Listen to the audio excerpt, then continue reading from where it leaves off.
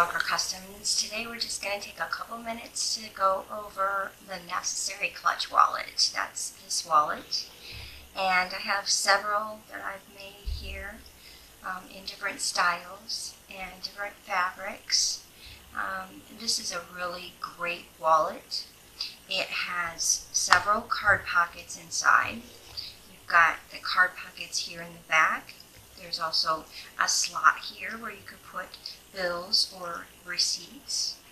You have the zippered pocket here where you could put your change and loose coins in here. There's a section in the middle where you could put a compact or a lipstick or even your cell phone in there. And then it has another section here with more card pockets. And then a place for bills or receipts or other things that you want to keep. So it's really very versatile, carries a lot of stuff, and it has these folds, these welds they're called, that kind of give it an accordion style fold. Makes it very nice to carry. It's about 4 inches this way by about 8 inches this way, and it's about 1 inch thick, and then depending on how much you put in it, obviously it will get a little thicker. This is the necessary clutch wallet. I have them in various colors.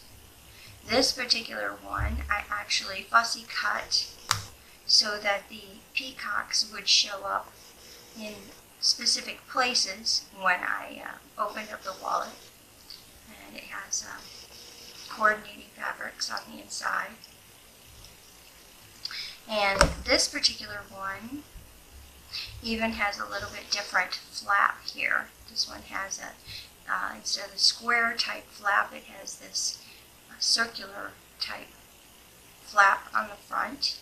It's the same on the inside. And I do have several bags that match the wallets.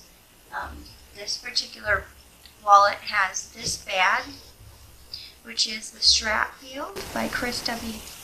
Designs. It's got a lot of pockets. It's got pockets in the front, pockets in the back, a really great cell phone pocket in the back. Lots of pockets that go with the necessary clutch wallet, and I have several. If you look at my blog site, I've got links to where these are.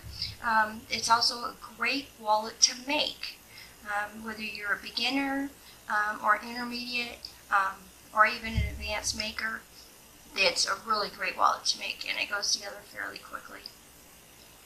I'm not going to talk about how to make it on my blog because there are already a lot of good videos out on the YouTube for it. But this is the necessary clutch wallet. Thanks for joining me. Have a great day.